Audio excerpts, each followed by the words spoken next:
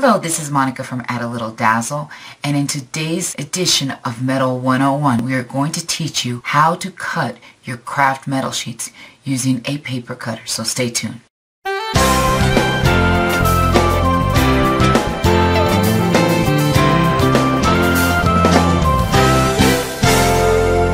One of the most frequent email questions that we receive is, how do I cut a metal sheet?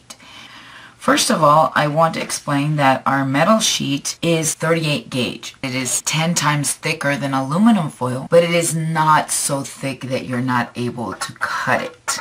And so when we're talking about gauges, the lower the number is, the thicker the metal is, and the higher the number is, the thinner the metal is. So this is 38 gauge. All our craft metal sheets come with one color on the side. This is lovely lavender. And on the other side is aluminum. So if you ever want to use aluminum, you could just use the back side of your colored metal sheet.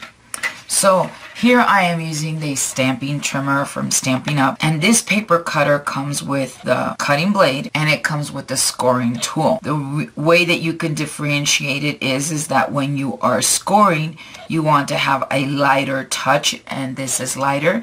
And when you want to cut, you use this one, which is darker. So I'm going to line up my craft metal sheet at 3 inches, and I'm going to take my scoring blade and I'm going to go up and down across the metal.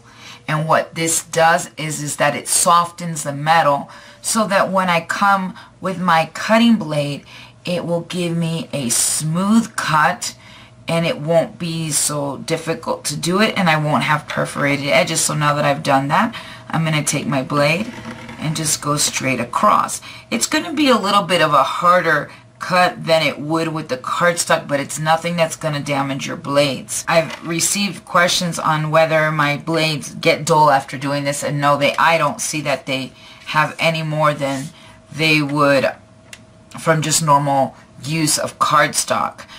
And I don't change out this blade for my metal sheet and have a different one for cardstock. I use the same thing for everything, and I just keep a pack of blades just in case it gets dull, because you know what always happens is it gets dull at the most inopportune moment.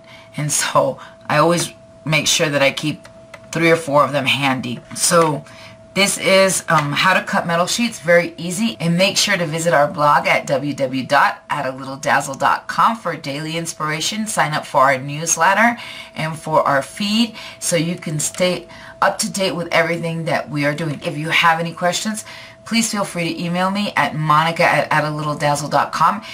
Thanks and have a dazzling day.